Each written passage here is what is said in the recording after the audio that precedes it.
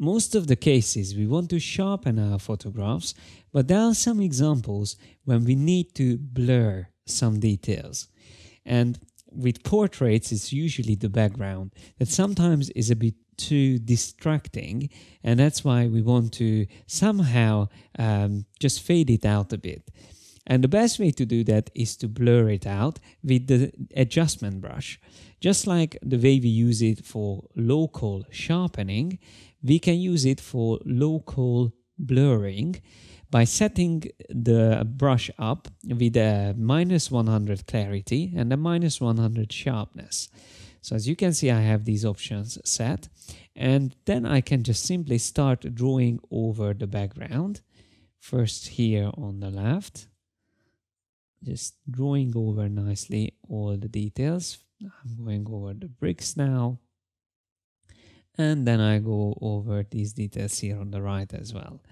So as you can see, we already have a much better result. Let's see before and after. I turn it off and I turn it on again.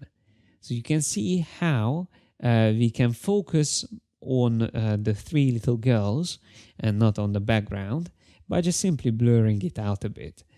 This is of course something that you can achieve with a better photograph. If you set the focal length and the aperture differently, then you can have a much more shallow depth of field, which will help you to focus on the girls and just simply blur out the background. Let me show you an example for that. Here in the catalog, I have a couple of examples. For instance, this one, where we have the focus on the portrait, and in the background we have blurred details. Or let me show you another example. Once again, blurry background, focus on the portrait.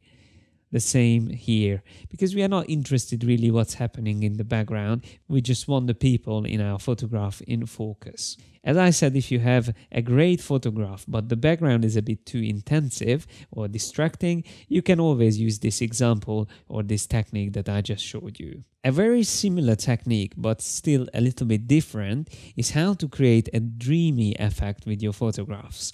That's what I'm going to show you in the next tutorial.